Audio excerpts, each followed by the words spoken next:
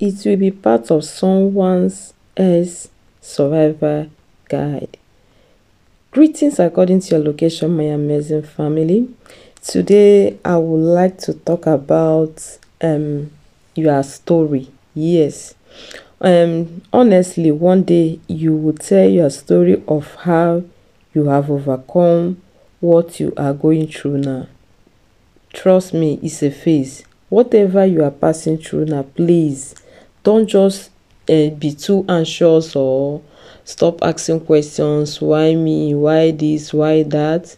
There is a reason that God allowed these things to come to your way. Yes, there is a reason. He wants you to learn it, and He wants someone that is also running to read your story and to give the person a kind of hope that, oh, someone else has gone through this phase. Believe me, your generation will read your story and it will be part of their survival.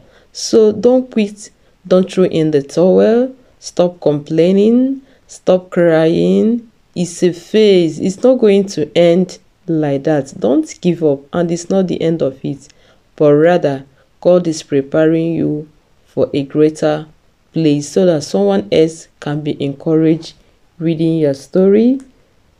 Thank you for listening. Bye bye.